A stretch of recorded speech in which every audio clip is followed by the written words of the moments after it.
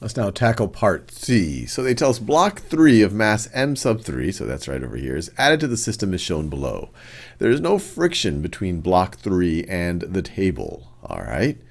Indicate whether the magnitude of the acceleration of block 2 is now larger, smaller, or the same as in the original 2-block system. Explain how you arrived at your answer. So let's just think about the intuition here. If you think about the net forces on the system itself, they're the same as we had before. Now, the internal forces are going to be different. You're actually going to have two different tensions now that you have two different strings. But the net forces, the ones that are causing this thing to accelerate in the upward direction on the left-hand side, to the right on the top, and then downwards on the right-hand side, is still the difference in the weights between the two blocks. But now that difference in between the weights of the two blocks is moving more mass. And we know that force is equal to mass times acceleration, or acceleration is equal to force divided by mass. And our force, our net force is the differential between the weights, or the difference between the weights of the block. But now we're going to be moving more aggregate mass. This is going to be m1 plus m2 plus m3. And so you're going to have a smaller acceleration. And so what you could write is acceleration smaller, because same difference in weights between m1 and m2 is now accelerating more mass. Accelerating more mass. And that's the intuitive explanation for it. And if you wanted to dig a little bit deeper, you could actually set up free body diagrams for all of these blocks over here, and you would come to that same conclusion. So let's just do that, just to feel good about ourselves. So what are, on mass 1, what are going to be the forces? Well, you're going to have the force of gravity, which is m1g. Then you're going to have the upward tension pulling upwards, and it's going to be larger than the force of gravity. Let me do that in a different color. So you're going to have, whoops, let me do it. All right, so you're going to have this tension. Let's call that T1. You're now going to have two different tensions here because you have two different strings. Now the tension there is T1. The tension over here is also going to be T1. So let me do the same magnitude. T1. Now, since block 2 has a larger weight than block 1, because it has a larger mass, we know that the whole system is going to accelerate, on the right-hand side it's going to accelerate down, on the left-hand side it's going to accelerate up, and on top it's going to accelerate to the right. And so if the top is accelerating to the right, then the tension in this second string is going to be larger than the tension in the first string. So we do that in another color. So I'm having trouble drawing straight lines. All right. So that we could call T2. And if that is T2, then the tension through, so then this is going to be T2 as well, because the tension through the magnitude of the tension through the entire string is going to be the same.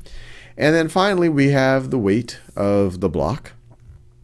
We have the weight of block 2, which is going to be larger than this tension. So that is m2g. Now, I've just drawn all of the forces that are relevant to the magnitude of the acceleration. If I wanted to make a complete, I guess you could say, free body diagram, where I'm focusing on m1, m3, and m2, there are some more forces acting on m3.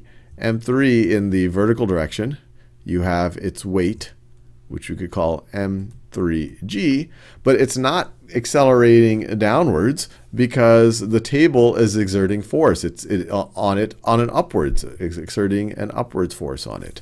So of the same magnitude, offsetting its weight. So That's if you wanted to do a more complete free body diagram for it. But we care about the things that are moving in the direction of the acceleration depending on where we are on the table. And so we can just use Newton's second law, like we've used before, saying that the net forces in a given direction are equal to the mass times the magnitude of the acceleration in that given direction. So the magnitude of the net force is equal to mass times the magnitude of the acceleration. And so we can do that first with block 1. So with block 1, actually, let me just do this with specific. So block 1, I'll do it with this orange color. So block 1, what's the net forces? Well, it is T1 minus M1g. That's going to be equal to mass times the acceleration. So it's going to be M1 times the acceleration. Now what about block 3? Well, block 3, we're accelerating to the right. We're going to have T2. Let me do it in that different color. Block 3, we are going to have T2 minus T1. Minus T1 is equal to M3. And the magnitude of the acceleration is going to be the same. Here we're accelerating to the right, here we're accelerating up, here we're accelerating down, but the magnitudes are going to be the same. They're all, I can denote them with this lowercase a. And then finally, we could think about block 3. We could say that the net forces, well, that's M2g minus T2, that's going against M2g, is equal to M2 times its acceleration. And now, if we want to solve for acceleration, and this will be quite convenient, we can just add up all of the left-hand sides to get a new left-hand side, and add up all of the right-hand sides to get a new right-hand side. And we can do that algebraically because they're all, this is equal to that, that is equal to that, that is equal to that. So if you add up these, and then you add up those, well, then the sums are going to be equal to each other. And so what are you going to get? So if you add up all of this, this T1 is going to cancel out with the subtracting the T1. This T2 is going to cancel out with the subtracting the T2. And you're just going to be left with an M2g minus M1g,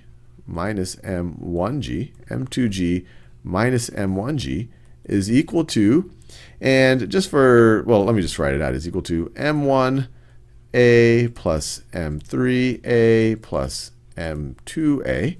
But we could, of course, factor the a out. And so let me just write this as, that's equal to a times M1 plus M2 plus M3. And then we could divide both sides by M1 plus M2 plus M3. So let's just do that. So M1 plus M2 plus M3, M1 plus M2 plus M3. These cancel out. And so this is the magnitude of your acceleration. And notice, you have the same difference in weights. That's providing the net force on the system, but is now accelerating more mass. So you could even say, hey, look, I have more mass here. So more mass to accelerate. More mass to accelerate while I have the same net force acting on the system. We're not talking about the internal forces; those all canceled out when I added these equations. And so if you're taking the same net force and you're dividing it by more mass, you're going to have a smaller acceleration. Hopefully that all made sense to you.